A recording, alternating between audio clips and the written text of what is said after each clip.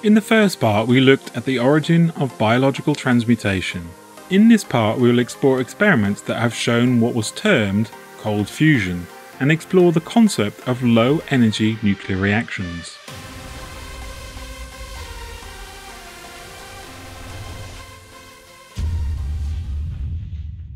A press announcement on the 23rd of March 1989 caused a sensation around the globe. Two electrochemists from the University of Utah claimed that they had observed nuclear reactions at room temperature. Very quickly, the term cold fusion was pinned to this experiment, and yet the two scientists only ever claimed that their observations must have been caused by a nuclear reaction, and that they had no other way of explaining the results that they had observed. Since this time, the term cold fusion has been replaced by the term low-energy nuclear reactions, or LENR for short. This field is still considered highly controversial, despite numerous experiments and hundreds of papers clearly signifying that the effects are real. But let's return to the famous cold fusion experiments. The two scientists involved, Fleischmann and Pons, had, 4 years prior to their famous announcement, had a so-called meltdown experience. They had loaded deuterium into a 1 centimeter cube of palladium by electrolysis. After months of measurements trying to characterize most of the deuterium in the palladium electrode, it exploded, vaporizing most of the palladium and burning a 1-foot diameter hole in the table and a 4-inch deep pit in the concrete floor. They immediately realized that this accident could not have been caused by a chemical reaction. They became convinced that it must have been a nuclear reaction. They then set about redesigning the experiment, changing the shape and size of the cathode, and thereby minimizing the amount of palladium available for meltdown. The electrolyte was heavy water with lithium metal dissolved in it. When the electric current flows through the cell, the water molecules break up into two gases. Oxygen is produced at the anode and deuterium at the cathode. This process would ordinarily operate continuously day and night for weeks until the end of its life. The most critical part of the cell was the surface of the cathode electrode. The excess energy that was claimed would be generated in or near its surface. There would also be a build-up of unknown material on the surface of the cathode that the electricity could not get through, bringing the experiment to an end. These problems have always plagued electrolytic experimentation. Fleischmann and Pons' claim was the detection of excess heat. They did not find the nuclear products that were expected in hydrogen-helium fusion. No neutrons or gamma rays were observed either. Since the excess heat effect was very subtle, no one could replicate the results, but the follow-up experiments were all rushed, and at the time none had an accurate description of the apparatus used by Fleischmann and Pons. Their claims were simply dismissed as the expected products of nuclear reactions were not present. This, combined with the failure of MIT, Caltech and Harwell to find any anomalous heating effect, meant that the experiment was either labelled as a hoax or the result of incompetence of the scientists involved. It was years later that Pons showed anomalous deposits on the electrodes of the reactors they had used. Like many other similar experiments in the next 3 decades, the conclusions pointed to the fact that transmutation of the electrode had occurred and that it was this that had created the excess heating event.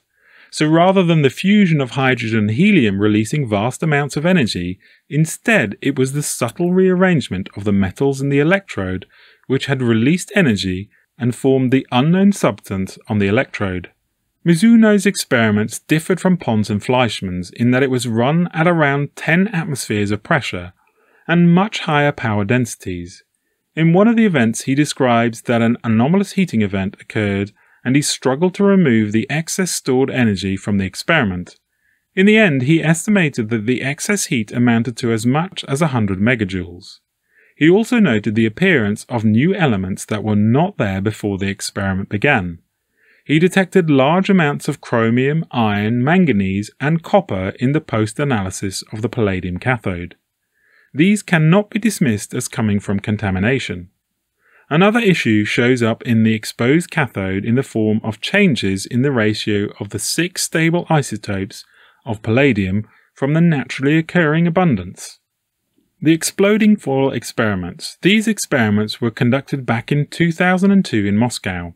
A thin aluminium foil was exploded underwater using electrical charge. It too seemed to create new elements that did not exist before the experiment. The new elements included aluminium, silicon, calcium, chromium, iron, nickel, copper, and zinc. And there was also changes in the isotope ratio for titanium in the aftermath of the experiment. His experiment seemed to show a forced disintegration of an element through the electrical discharge. Pieces of atoms were ripped off and refused to bigger pieces in a somewhat chaotic process. These experiments were conducted by Iwamura at Mutsibishi Heavy Industries. These used a multi-layered substrate of palladium and calcium oxide. On the surface of the substrate, they placed atoms from a given element. Deuterium gas was passed through the substrate. As the experiment progressed, the given element is seen to decrease in quantity, and an element which was not present before the experiment slowly appears on the surface and increases in quantity. They have repeated this type of observation many times with several pairs of elements. The SAFIRE Project. SAFIRE stands for Stellar Atmospheric Function in Regulation Experiment. Its main goal was to test the electric sun model as part of the electric universe theory. The project was given the go-ahead in 2013, and the first prototypes were constructed in 2014. These tests revealed self-organizing plasma double layers. These also revealed that the shape of the cathode did not play a significant role in the formation of the plasma double layer.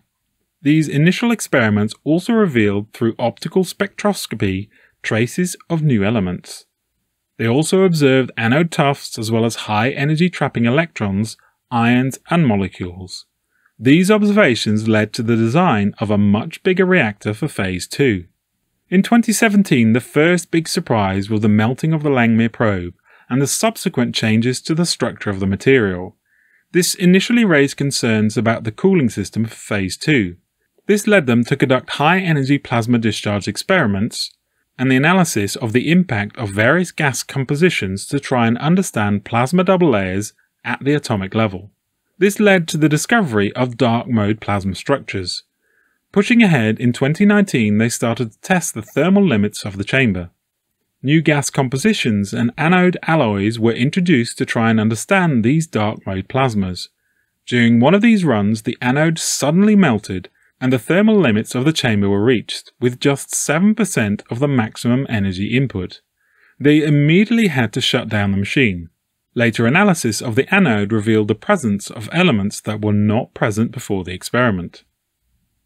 In the next part, we will attempt to try and understand what is going on in both the biological transmutation and these experiments using the structured atomic model.